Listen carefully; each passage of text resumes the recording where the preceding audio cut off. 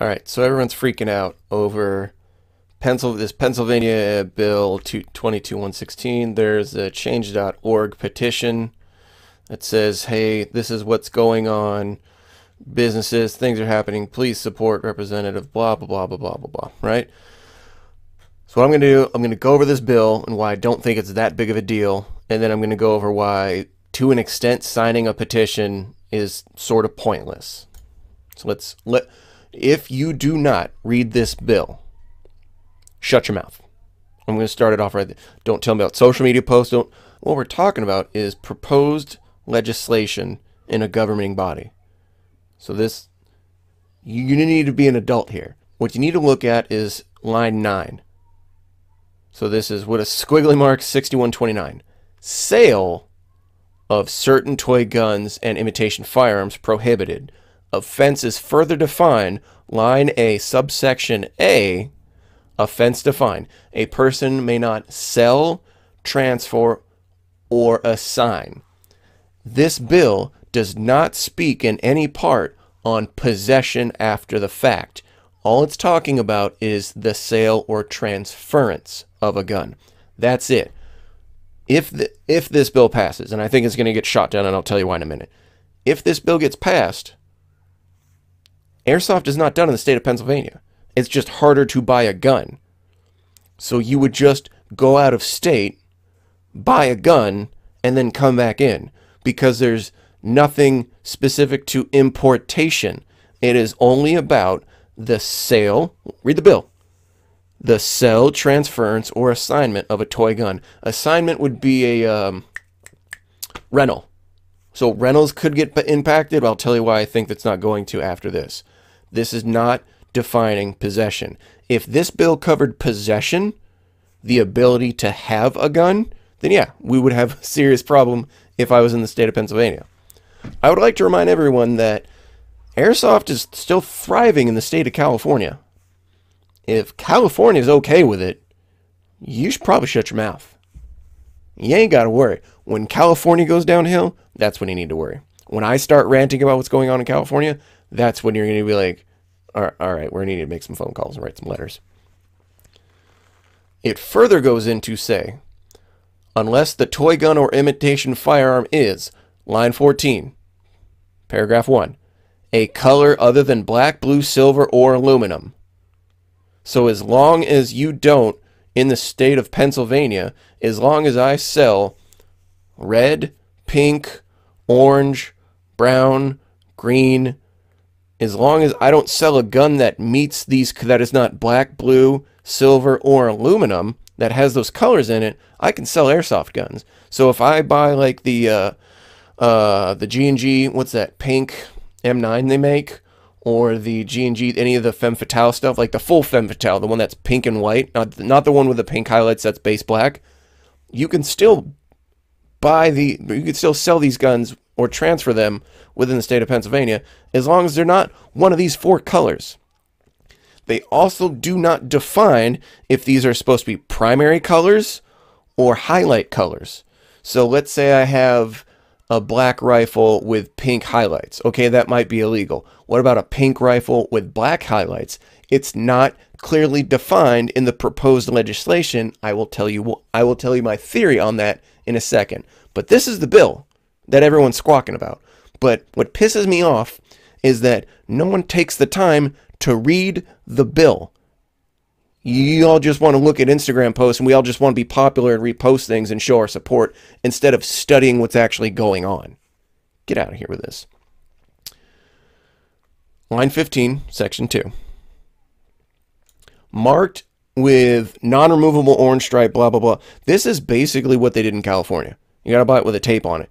Marked with non-removable orange stripe that is at least 1 inch width and runs the entire length of the barrel. The non-removable, I'd be curious to see what their definition of non-removable is, because I want to know what the definition of removable is. So to me, is paint, are we considering that? Does it have to be an orange gun? So according to this, as long as I have it in all orange M4, I can still sell and transfer guns in the state of Pennsylvania. As long as all my rental guns are orange, I should be fine. That's what I'm seeing so far. Equip the barrel, at least 1 inch diameter, blah, blah, blah, blah, blah. Here's the other interesting piece. The exception of that is if those guns are purchased while in the production of television programs or theatrical or motion picture presentations. But it does not define what a theatrical or motion picture presentation is. So my airsoft field just became a theater production for battle simulations. We recreate fictional and realistic battles throughout time, throughout modern warfare, because it does not define what is and is not a theatrical or motion picture presentation. So if I film me playing with a GoPro, or if I film my friends with a GoPro, that's a motion picture presentation because it's not defined what that is. We're thinking of like a high budget quality Hollywood film, but it doesn't say that in here.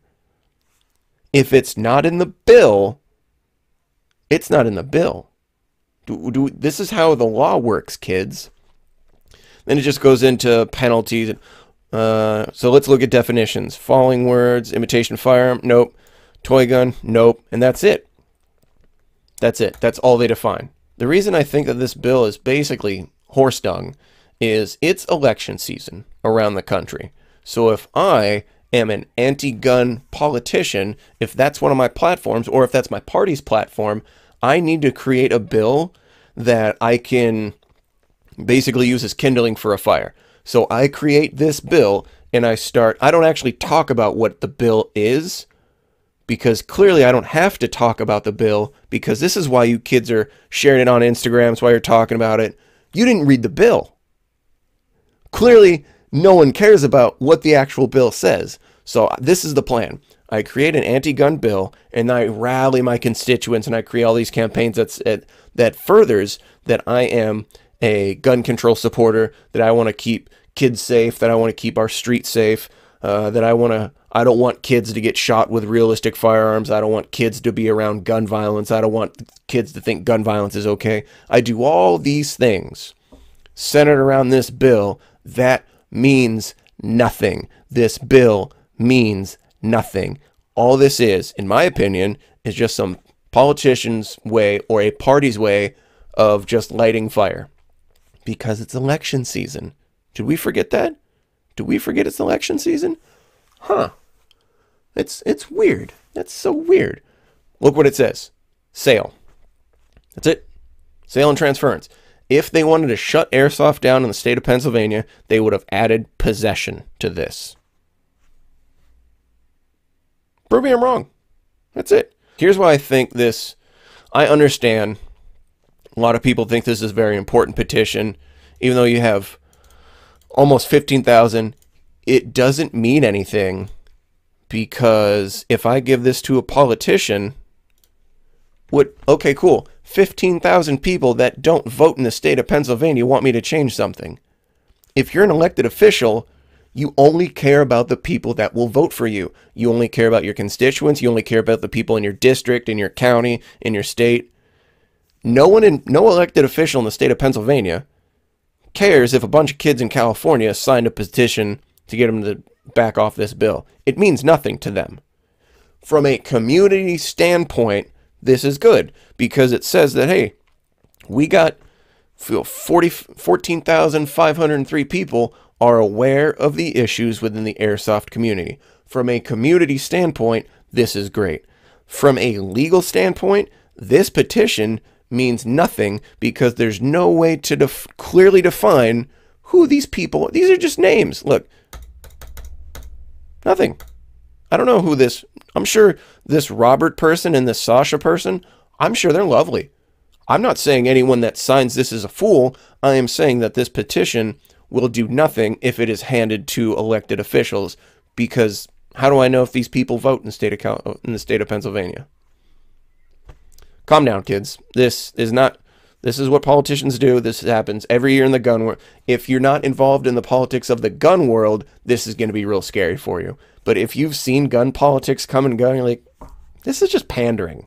This isn't real. This isn't effective. This is just pandering for votes. And this will blow over just like all the other stupid bills that get proposed will blow over, and we can all keep shooting kids in the face. Caber, who the f*** are you, nerd?